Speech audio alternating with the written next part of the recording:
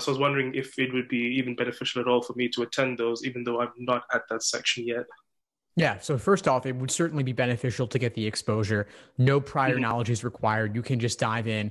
I always give you some general conceptual framework or theory before diving in. So you'll always have that. And Okay. even so, like it's okay to approach questions without prior knowledge as well. And then I Okay. actually did do a class last week on logic games, Hmm. how to write your own logic game as an exercise, as a drill.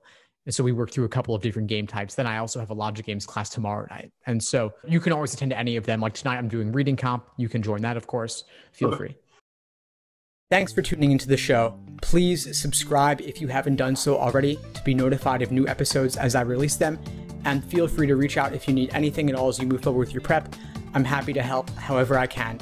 In the meantime, I'll wish you all the best and take care.